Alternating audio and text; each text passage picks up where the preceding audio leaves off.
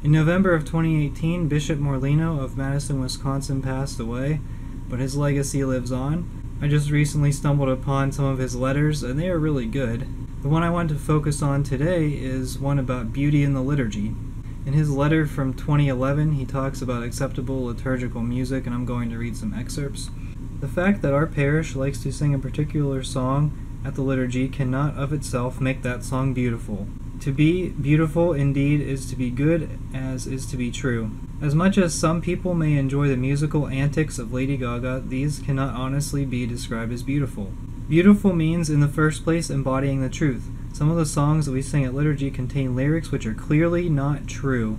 For example, the song All Are Welcome. As a matter of fact, the liturgy takes place mystically in the heavenly sanctuary. All are welcome at the liturgy who truly seek salvation in and through Jesus Christ by following God's will, as spelled out through his Son's very body, the Church. People who have little interest in doing God's will don't fit at the liturgy. Thus the song All Are Welcome gives an impression that the choice for the will of Jesus Christ as it comes through the Church makes no difference, and nothing could be further from the truth. I'm not particularly a fan of the song All Are Welcome, and neither is Bishop Morlino, and he makes it very clear in this letter that it is not acceptable for liturgy. It is interesting because the writer of the song isn't even Catholic.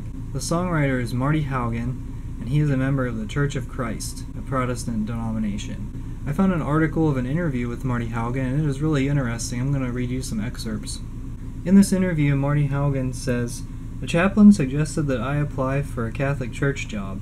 I said I didn't know anything about the Catholic liturgy, and he said, 'Well, these days, nobody does. You'll feel right at home.' And he was right. What I learned was that when you are in chaos, you ask some fundamental questions that you don't ask when things are going well. After the Second Vatican Council, Roman Catholics were asking things like, what does it mean to gather? How do we sing the Psalms? How do we sing when we go to communion? I think the Spirit moves through questions and discussions and struggles like those." The interviewer asks Marty Haugen if he had more freedom in the Catholic Church than he did in Protestant churches, and he said, "Yes, I do think so. In my early 20s, like many musicians and also priests who had been ordained right after the Second Vatican Council, we were young and enthusiastic and not that far from the 60s. We still had this vision that the world could be changed and that institutions could be radically changed.